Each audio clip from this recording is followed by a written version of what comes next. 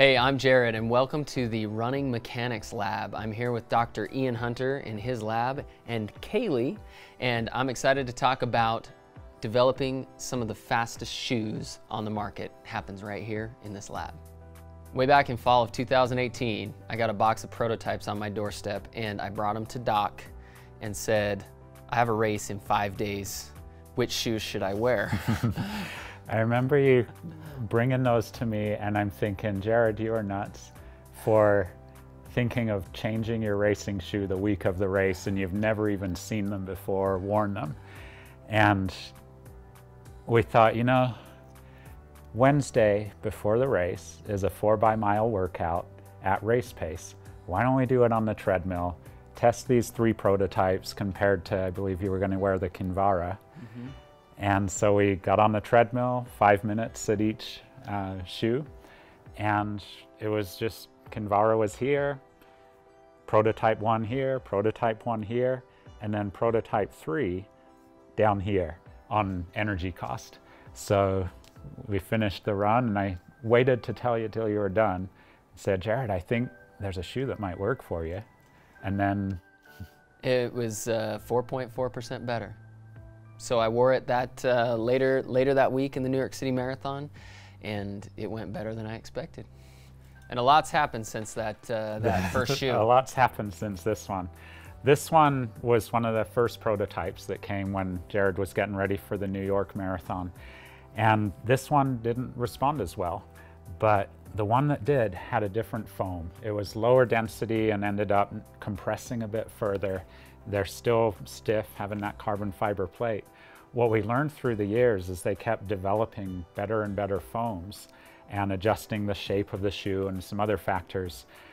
We were able to get Jared coming off the ground with less force loaded onto the body, but a longer stride. And as a result of that, less energy to run whatever speed he was going. So the same kind of effort of running led to less load on the body. And through the years, the 3 factors they've mainly focused on are the type of foam, the plate that's inside, and the shape of mainly what is happening with the shoe reacting with the ground. And those 3 factors combined, and us just looking at how Jared responds metabolically to each, has led to better and better shoes. And the 3s that I believe are on your feet right now, those have been the best performing to this point of those that are heading out to the market. So the main thing we're interested in is how much energy it takes to run. Jared will wear a mask like this that has some outputs. There's more equipment than just the mask. It lets us know how much oxygen stays in his body, which is directly related to the energy cost of running. So if we can find a certain shoe where that energy cost is lower, we know we're onto something good. The other aspect is what's going on within the body. So we use this treadmill here, which measures the forces that we see on the ground, combined with putting reflective markers, kind of like you see with Hollywood movies and so on, and we track the motion. And we're finding that there are certain movements and positions that seem to be really effective for helping drop that metabolic cost. And as you change something in a shoe, you get those movements to match what's desired, and that hopefully drops the energy cost even more, leading to faster and faster race times for those running in those shoes. So it starts with measuring oxygen and oxygen uptake across shoes to find which one's the best, and then it's a game of finding out why. Was it the foam? Was it the shape? Was it where the plate was, or how the plate's interacting, or the speed? And that's where it gets fun, kind of diving into some of that force data and motion data to direct conversations of feedback to go back and say, hey, this shoe's a lot better. It might be because of this. So let's continue to innovate in this space and see if we can get some improvements. It's nice that we have a statistician interested in these kind of questions. All the data coming in, we need to know so what when it all comes in. And some could misinterpret some of the data that we receive, but Jared's stats background and interest has helped take the data that I can produce and understand it effectively. Well, most of the time when I put a shoe on and we start the treadmill up and we're going marathon pace or whatever we're testing at, I can tell pretty soon if that shoe is going to be better than the last shoe. But not always. Sometimes there seems to be a little bit of a learning curve to a shoe, right? If it changes drastically how I'm moving, it might feel awkward for a little while before I adjust to it and we see some of those benefits. So it's certainly important to look at the numbers, but I do think a lot of the times I can just feel it. And the underfoot experience is important too. If I get in a shoe and I think, oh, this shoe's not very stable, even if I'm running better in it, then that directs a conversation of, you know, how can we make this shoe a little bit more stable, a little bit more comfortable? It feels like it's slipping out of my heel. How can we hold it on a little bit? And so that user experience, how it feels, those certainly play a part of the collaboration that we get to do when working with Saucony and working with shoes. But ultimately, you know, for me, what makes my heart beat a little bit faster, maybe it makes it beat a little bit slower, is when I put on a shoe that's going to make me faster, and I get excited about that.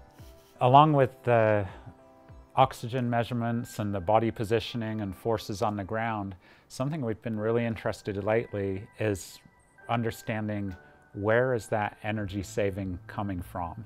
We figure it has to be something with the larger muscles in the lower body, but we're wondering what are the muscles actually doing? So we also include what we call electromyography. EMG is a common term used for that, where we can actually measure how active the muscles are. So we have a student that's taken a whole collection of people this case. I think Jared was our first subject in that study. And we're looking at the muscle activity in the Endorphin Pro 3 compared to the Type A, which are very different shoes that initially had exactly the same purpose, fast road racing. And we don't have enough data in there yet or statistics done to get an answer there, but we're curious about where is it that the muscles are working less that allows for that lower energy cost in running. We might be able to get at the point where you can pick a shoe that saves the muscle group that gets stressed during a race for you. So if your quads take the beating in a marathon, then maybe we can put you in a shoe that is going to save those quads or hamstrings or whatever. And so it's kind of exciting to figure out questions that are diving into more specificity of how these shoes are interacting and affecting the body and performance. That's a good thought, because you think of using an elliptical and you can adjust the inclines and things to say work here more, work here more. That shape and roll of the shoe, maybe that would shift the load a little from one area to another. Sure, yeah, for me as a heel striker, it's certainly the shape of the shoe has put me a little more assertive in my posture, maybe a little bit more midfoot. And so I do feel a little less stress on my quads that used to take it and a little more on my hamstring. But, you know, but it's just, it's an interesting idea that we can target muscle groups or save muscle groups based on what's going under our foot. Yeah. It's kind of cool. There's been a few people researching these new super shoes, we often call them, around the country and world. And everyone seems to be coming to the conclusion that the primary factor is the foam. The responsiveness of the foam, the density of it, the compression that it goes through. There was a lot of talk early on where people thought this carbon fiber plate is acting as a spring and it shouldn't be allowed. It's not working as a spring in ways that seem to benefit the runner, actually. It stiffens up the foot a little bit.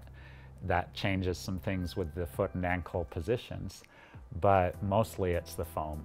And the plate is in there to give some integrity to that foam so that when you turn a sharp corner, it's not just collapsing into itself and the person falling over. That plate just holds things together a bit better.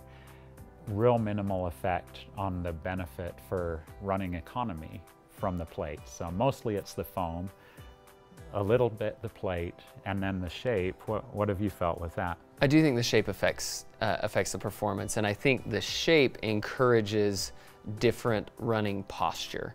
So the shape puts me in a more assertive position. I remember the first time I pulled on an Endorphin Pro with the speed roll shape dialed in, and I thought, I don't feel like I'm running a marathon, even at marathon pace. I feel like the only pace these shoes can handle is a half marathon.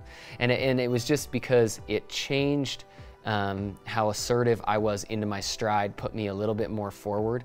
And I feel like that effect has allowed me to take advantage of other muscle groups, particularly my back, hamstrings, glutes, and that stuff a little bit more. And so I do think that the shape of the shoe, and not only affects that anecdotally, but the shape of the shoe affects how the energy transfer, the energy return from the foam is put back into your foot to propel you. And so the shape has to work with the foam and the stability of the plate to make it work. It's interesting. Sometimes we think we have a certain aspect of this dialed in, and so we tweak part of it, and then it doesn't work as well. And it really, it's a package deal of these three things working together that allows the shoe to perform, and there's synergies from those effects, I think, as well. So what's next for shoes? We're seeing three things that you can modify right now: the shape, the foam, and the plate. And I just had a good visit with some of the engineers at Saucony, and we got excited about some potential future directions with that. The rules limit some things, but there's leeway within those rules to make some good, appropriate changes in shoes, and I think we're gonna keep getting faster. I like that. Okay, well, that's a wrap in the Running Mechanics Lab with Doc and company. This is where it started, this is where it's happening, and we got some exciting stuff in the pipeline. So let's keep playing.